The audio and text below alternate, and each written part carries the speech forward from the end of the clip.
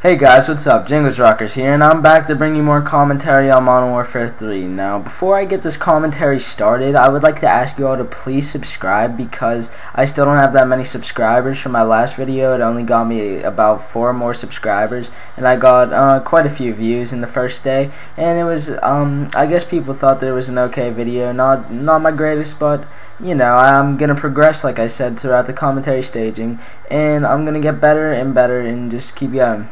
And I don't know if you guys don't subscribe or like my videos because you don't like me, or you don't like my voice or the gun I'm using or the map I'm on, or even just the gameplay. So that's why I'm saying it this early into the gameplay, because I would like to ask you to subscribe, stick around for the whole video, because I really do. I am trying, so just give me your feedback. If you don't really like it, tell me what I did wrong, tell me what you want me to improve, tell me just whatever.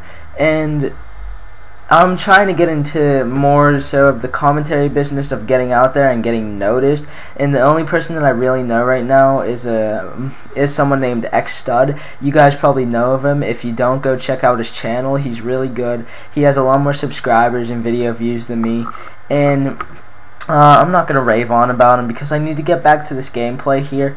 So here it is.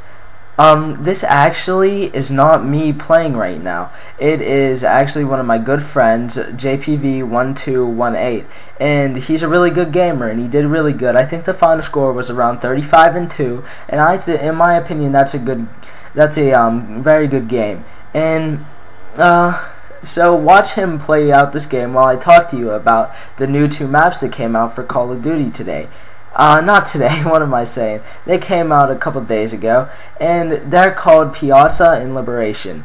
And, you know, I think it's stupid, because they are only for Xbox 360, Call of Duty Modern Warfare 3, and PS3 Elite members. So it's like they get them 2 months before us, and the elite members of Xbox 360 even get them 1 month before the elite members of PS3. And I just don't even find that right. They're both elite members. It's just that they have different consoles. So what is the point of putting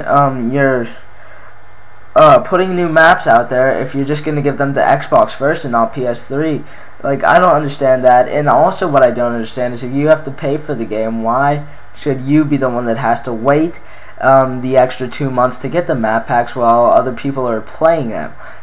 I mean, I understand because you have to pay for Elite and all, but what's the point of paying for Elite? What does it really get you? I don't really know much about it, but I think it's stupid.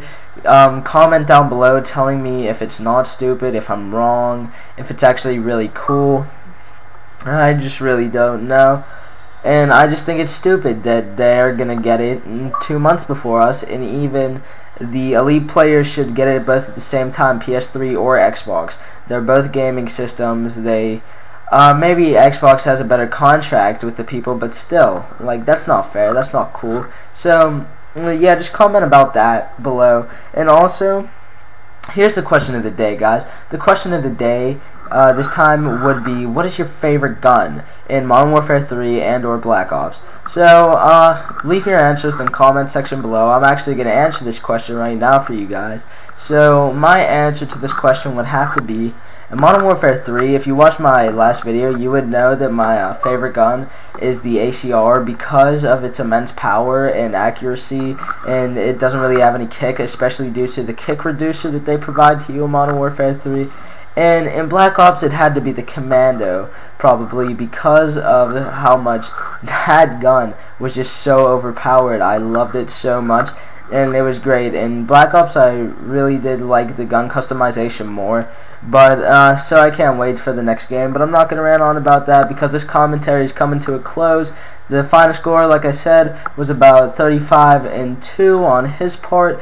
We won the game. And thanks for watching, guys. Jingles Rockers signing out. Bye.